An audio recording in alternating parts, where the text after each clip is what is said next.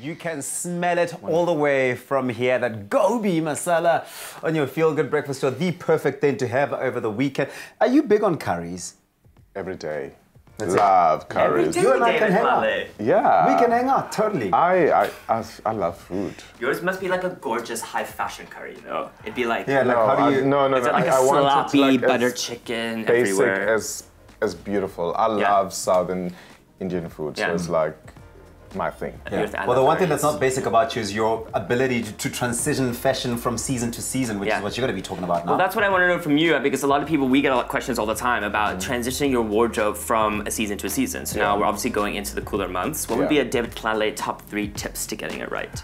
I think number 1 is a fantastic pair of leather boots, whether ankle or above the knee, must have. Love. Invest in an amazing trench coat, because you can just do anything at any given time. Right. All right.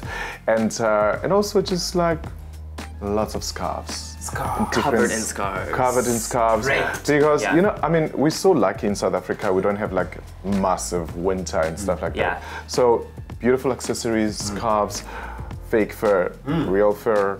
David, he's all all about it. Okay? So just like keep yourself warm, but like, simple inside, just like accessorizing. I know that you could go on and on and on, and there's more with David Tlale still hanging out here. Jeez, it feels like one big masterclass of fashion this morning with David around. But we're still going to be back with him after the break. A fashion fix on time, on Vogue, fab or fail. This week's past looks, wins or misses. Don't move.